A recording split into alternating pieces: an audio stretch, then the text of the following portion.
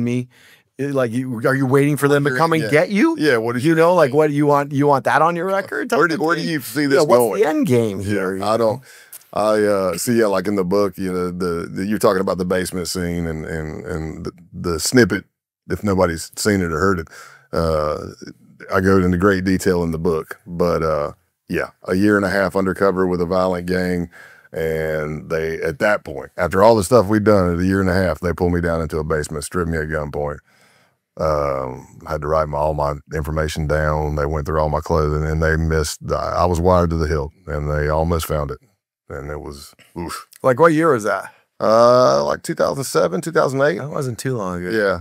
And then, you know, then there's all the other stuff. I mean, I just figured now at this point, like, wires have got to be like so tiny and like so small. I guess you need a battery. That's gonna be if you start getting into that, that would be tradecraft. But I mean, everybody carries a phone. You say no phone. I mean, it's just Clearly, if you've owned a cell phone or a computer, you know from 2008 until now, technology has gotten way better. So that's fair to say. But I